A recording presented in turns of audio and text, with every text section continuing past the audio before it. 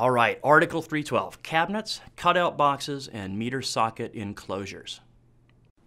A lot of people kind of struggle with what Article 312 covers. Over on the right, you have a meter socket enclosure, and that's pretty straightforward. I mean, it's exactly what it sounds like. It's a socket for a meter.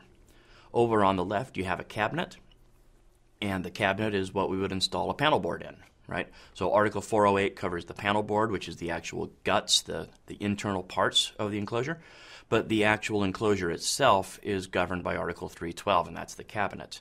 In the center here, we have what's called a cutout box, and this is where a lot of people get really confused.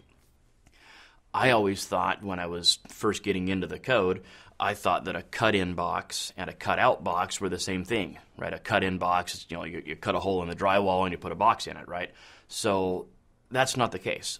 A cut-in box, that's regulated by Article 314. It's a box. It's an outlet box, a device box. A cut-out box, which is what we have here in the center, that's where you would go to cut out the power, right? So it usually has a hinged cover, and it's an enclosure for a switch. So this thing in the middle here, this is a cutout box. So when we cover Article 312, these are the three types of equipment that we're talking about.